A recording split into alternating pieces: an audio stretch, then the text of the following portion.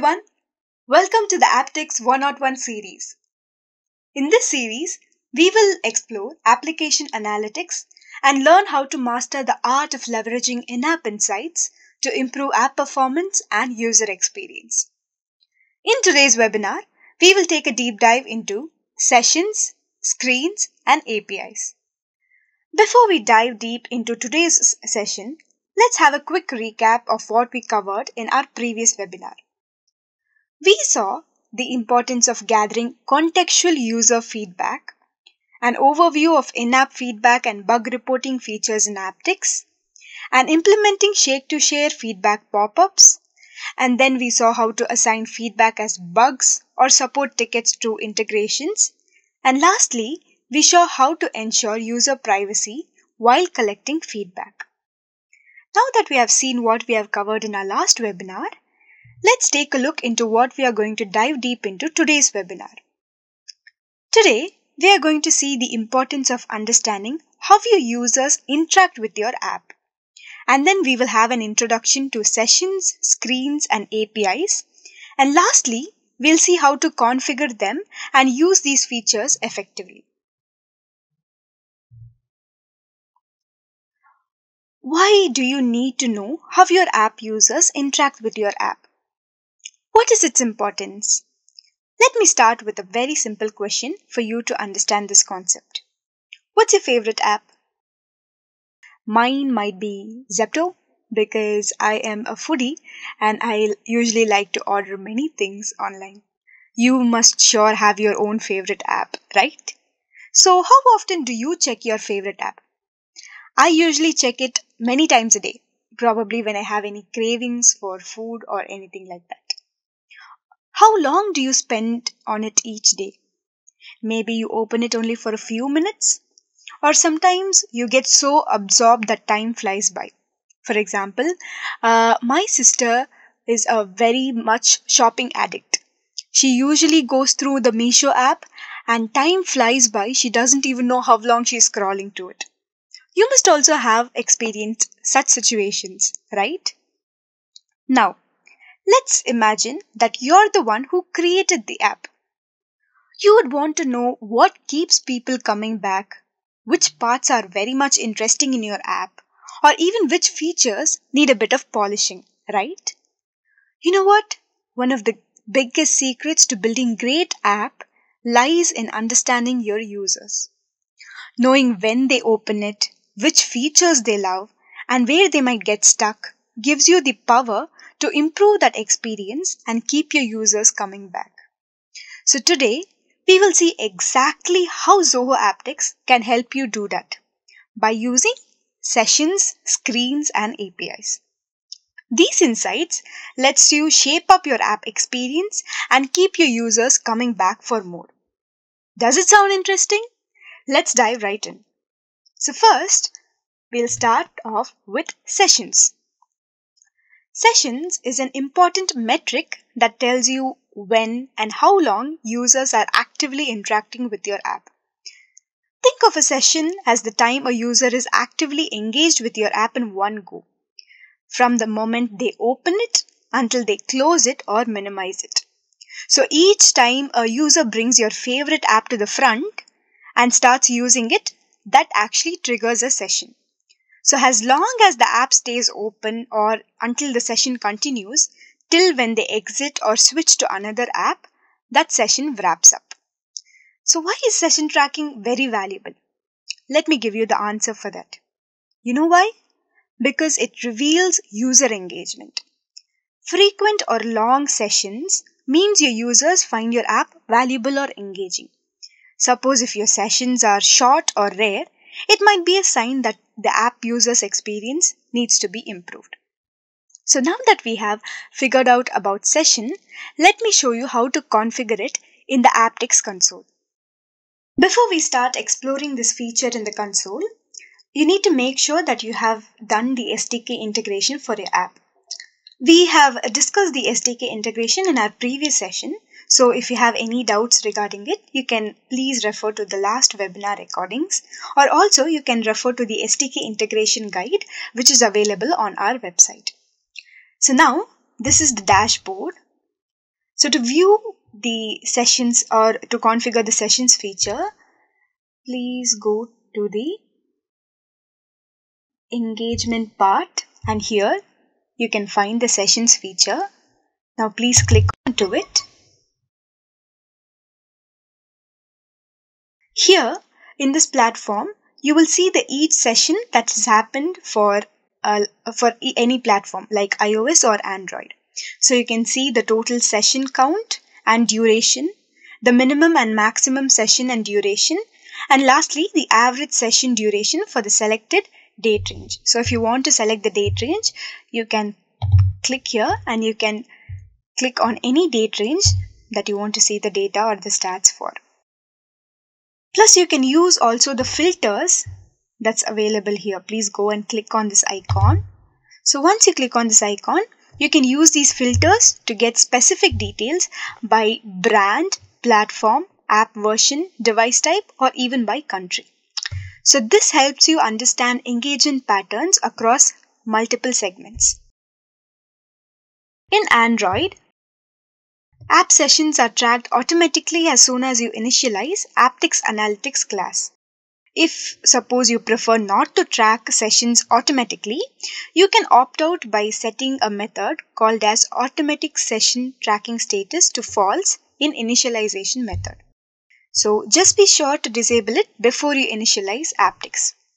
Now coming to iOS, Apptics automatically tracks sessions once it's initialized via the Apptics Analytics class. To disable automatic session tracking, you can set it to automatic session tracking status to false before initializing Apptics. So now that we have seen how to configure sessions in our console, let's now move on to screens. What is screens? Screens is nothing but the specific content that your users see in your app. So every screen they visit represents a point in their journey. And tracking these screens helps you analyze the journey in detail. So let's say your users are spending a lot of time on a product screen. So that might indicate that they are interested, but also sometimes it could suggest that there's something confusing on that screen. Maybe they can't find the add to cart button easily, or they are unsure about what to do next. So when you monitor this, you will get very much useful insights to make small changes. Suppose, like if they are, not able to find the add to cart button and you get that insight, you can, move that button or simplify the layout to make your app easier to use and guide them smoothly throughout their journey. Now that we have seen what is screens, let's also see how to configure screens as the same way we saw for sessions in the Apptics console. Now the same way as for sessions, you also need to make sure that you have the SDK integration done for your app. So now let's see how to configure screens. The same way as for sessions, please go to the engagement part and click on screens feature. So here you will see a list of all the screens that is viewed by your users with details like OS type, total screen visit, minimum and maximum, and average duration. Now there are some helpful features that you'll want to make the most use. Let me show to you it one by one. Here you can see an archive list, right? So if you have any screens that are no longer relevant or actively used, you can easily archive them by clicking on the icon and then selecting it. And then done. This is actually the archive list. Suppose you want to archive it, you can click on the small icon here and click on the archive icon. And yes, done. It will be archived. The second feature is you can edit your display names. Sometimes screen names aren't as intuitive as they could be. So what you can do is you can go and click here. When you hover it on one of the points here, you can click the edit option and you get to edit it. Suppose here it's known as analytics setting, or I could set it as analytics screens. And then if you click on update, done. There you go. You can edit it. Now, suppose you want to set your favorite screens or APIs. So for quick access to your most important data, you can mark specific screens or APIs as favorite. So you can see the little star button here. You can click on it and then it will be added to favorites. Lastly, suppose you want to export data.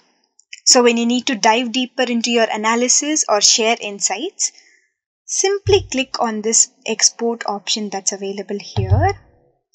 This will automatically download a CSV file for you, and when you click on this file, you will have the required details that you need. So for Android, Apptics automatically tracks activity screens by default. So you don't need to have any extra setup in most needed cases. However, if you prefer to control which activities are tracked, you can opt out of automatic tracking by setting automatic activity tracking status to false before initializing Apptics. So this allows for you to customize which screens are recorded. So it gives you more granular control over the data that is collected.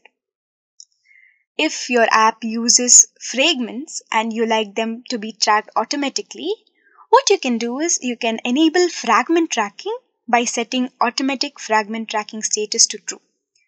So when you do this, it will ensure that all the fragment screens are tracked along with activities, providing a more complete view of user interactions across your Android app.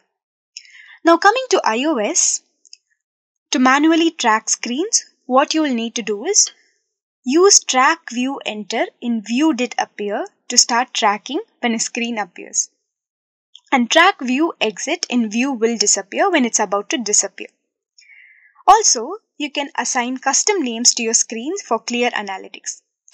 But when you assign custom names, please make sure that the names are under 250 characters.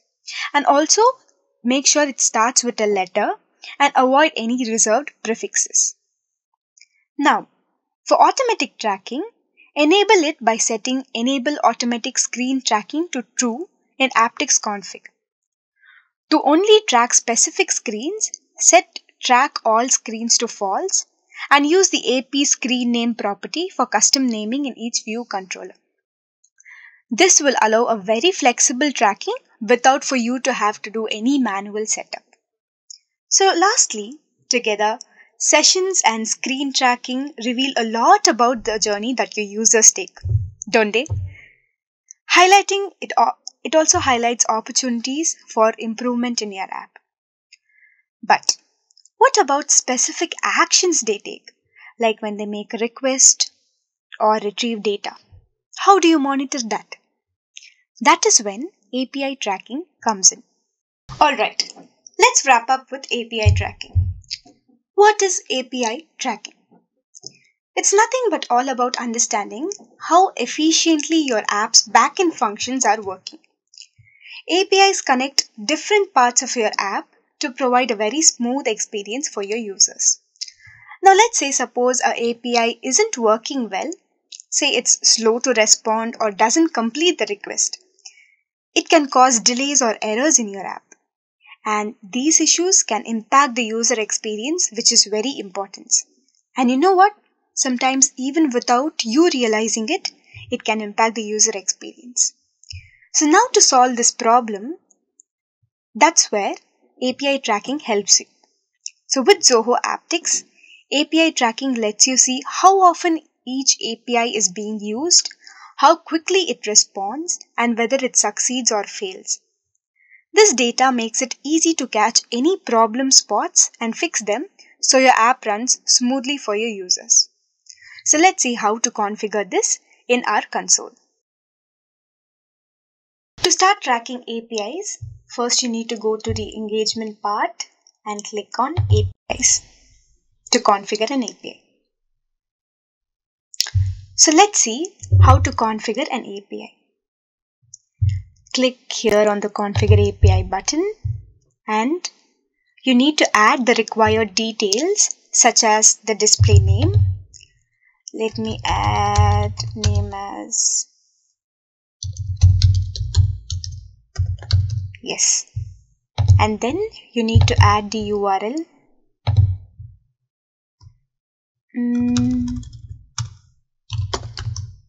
Yes. And here on the type, you have three options. These three options mean something. Let me tell you what the meaning is. Simple match means which matches the exact URL without parameters. Single with param means which matches the URL with a single parameter. And regex match means which matches on a regular expression, and it's also perfect for any dynamic URLs. So here, let me click on simple match. So once you see that you have filled out all the required details, click save. And that's it. You're done. Your API is added successfully. Give me a second. Let me do a hard refresh. So once it's configured, it will appear here on the dashboard. So here you can view your performance stats by platform, brand, app version, device model, and country. And if you want, you can also bookmark your frequently used API or copy individual IDs. So here you can copy it if you want, and also you can bookmark it. So now in Android, you can track APIs only after you have configured them in the Apptics web console, where your each API receives a unique ID. So let's say suppose you're a retrofit user, you can add Apptics Analytics API tracking interceptor to your OK HTTP client builder for API calls, and then use the track API with annotation on the API interface method, adding to the API ID provided in the console. If you start using other networking libraries, use start track API with the API ID and request method before making the network call. This method will return a tracking ID which you'll pass along with the API response code to end the track API method once the response is received. Now coming to iOS, tracking is also initiated with the unique API ID. So use start track API with API ID and request method before making the network call. This method returns a tracking ID. After you have received the response, call end track API with the tracking ID and the API response code to complete tracking for that API call. So once it's all done, that's it. You've done with the configuring part. We have almost come to the end of our webinar, and we'll just have a quick summary on whatever we went through today. We talked about why it's important to monitor how users interact with your app and how Zoho Apptics gives you the tools to help you monitor your user engagement. First, we looked at sessions, which helps you understand when your users are active in your app and how long they stick around. And then we saw about screens, which helps you see which parts of your app users are spending times on and where they might be getting stuck or really engaged. And lastly, we explored API tracking, which helps you to see which parts of your app that connect to the backend are running smoothly so you can fix any issues before they impact the user. And that's it. That's a wrap for today. Thank you so much for listening very patiently and staying throughout the sessions. Hope it was very useful. So we'll meet you soon in the upcoming webinars. Until then, happy app learning.